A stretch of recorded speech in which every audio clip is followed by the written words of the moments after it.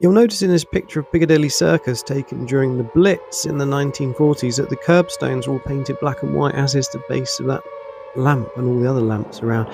Everything got painted black and white to try and make them more visible at night during the blackouts. There was absolutely no lighting. So one of the things they needed people to see were also the signs directing them to bomb shelters. This one's in Deptford, big S, an arrow, 50 yards, what we call ghost signs. It's quite amazing that we still have some of these. You can find a few like this around Westminster, a stone's throw from Big Ben and the Houses of Parliament. And these would be in residential streets in basements. This one's actually in Ladywell, in Lewisham, southeast London, a shelter for 700, which I think someone tried to clean a year or so ago, which they might have got into trouble for. So yeah, World War II ghost signs.